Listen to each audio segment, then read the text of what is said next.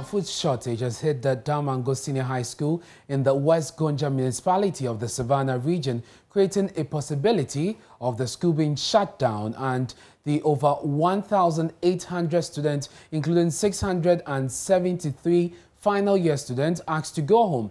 The situation on campus is so severe that some final year students had to relocate from their boarding house and be commuting from their homes to school for classes. John Hughes caught up with some of them.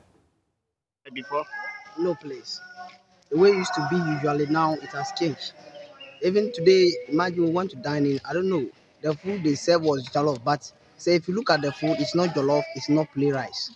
And without food, learning and teaching is very difficult because a student cannot go to the class once he or she is hungry because we find it difficult in learning or something like that. What do you mean it's not jollof, it's not rice?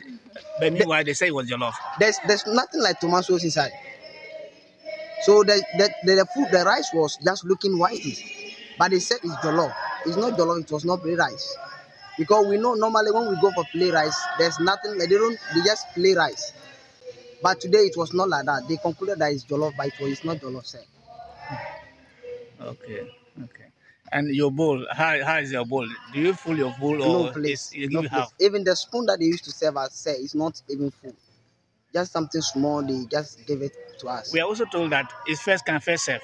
If you don't go early, you won't get. But yes, I know, sir. But usually the way when the food is there, the way we normally eat and we all, now it's not like that.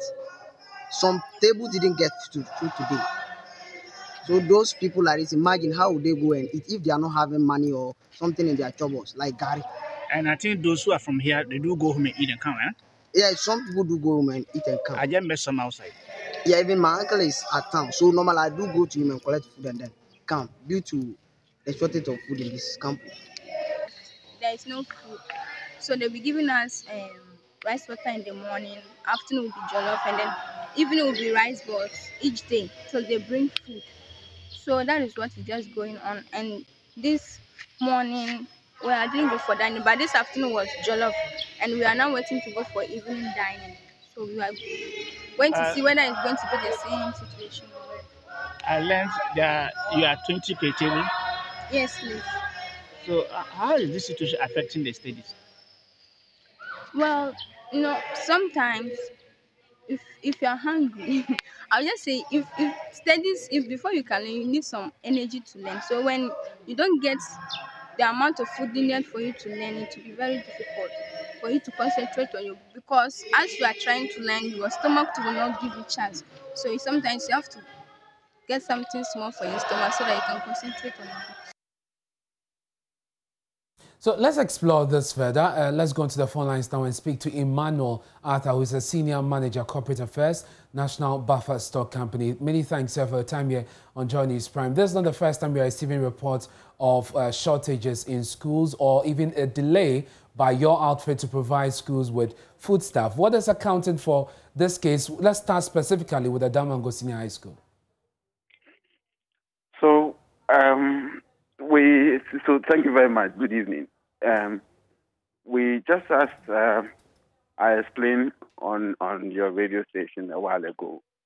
And let me begin by indicating that immediately after getting off the line on that interview, I got a call from the headmaster that food had arrived, because I indicated in that interview that we had dispatched food in the morning that was on its way, and it should get there this evening or tomorrow morning. But fortunately, I think it arrived this evening. Very well. So that's the update. We had, we've been doing this for years, and it is not common to come by situations like this. Of course, it is not our intention to starve any child. Just as one of the students indicated, their duty is only one: to learn, wake up, eat, and learn. And our duty is to make sure that we get them food to eat so that they can learn. these students don't really care how the food comes about. Or absolutely, how it gets that is food. your responsibility, Mr. Arthur. So if you could just cut to the chase and tell us why there have been these shortages, would appreciate it. So, well, you know, we work with human beings. We work with logistics. Sometimes there are some difficulties that we face. For instance, it's been raining in some parts of that region, just as it's been raining in some parts of Accra here, and so sometimes it affects movement, transportation here and there. So sometimes the way you have you have mapped the distribution, that you're going to start from this side of the region and get here, so that, you know, and then sometimes there's some delay here and there. But once it got into our attention, here we are. We have been able to find solution to it. It's also important to indicate that we are looking out for any other isolation cases like this in that region and any other part of the country, because it should not happen that students should be starved while studying on campus. And that leads me to the question of what sort of monitoring systems you have to be able to identify such issues. We have a system in place.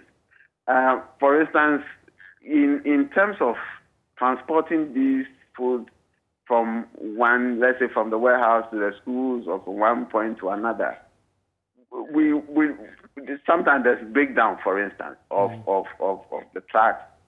Once we get the information on time, we're able to put in arrangement for an alternative to go cut the goods to the school.